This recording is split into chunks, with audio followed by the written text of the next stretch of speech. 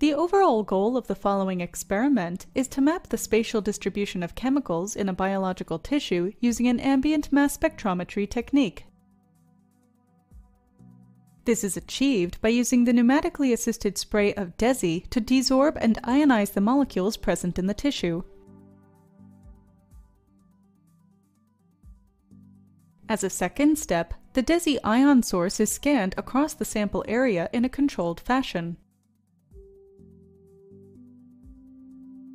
Next, the mass spectral information is correlated to the spatial motion of the sample stage in order to plot the ion's intensity as a function of x and y position, ultimately creating a chemical image.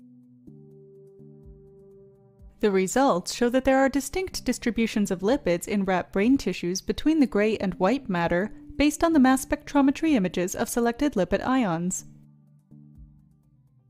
Though this method can provide insights into the chemical distributions in biological tissues, it can also be used for a variety of other systems, including thin-layer chromatography plates, mineral surface reactions, and marine algae.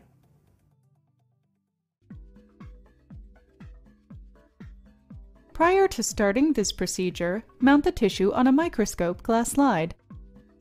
Using acetonitrile with 1% acetic acid as the DESI solvent, turn on the syringe pump with a flow rate of 5 microliters per minute.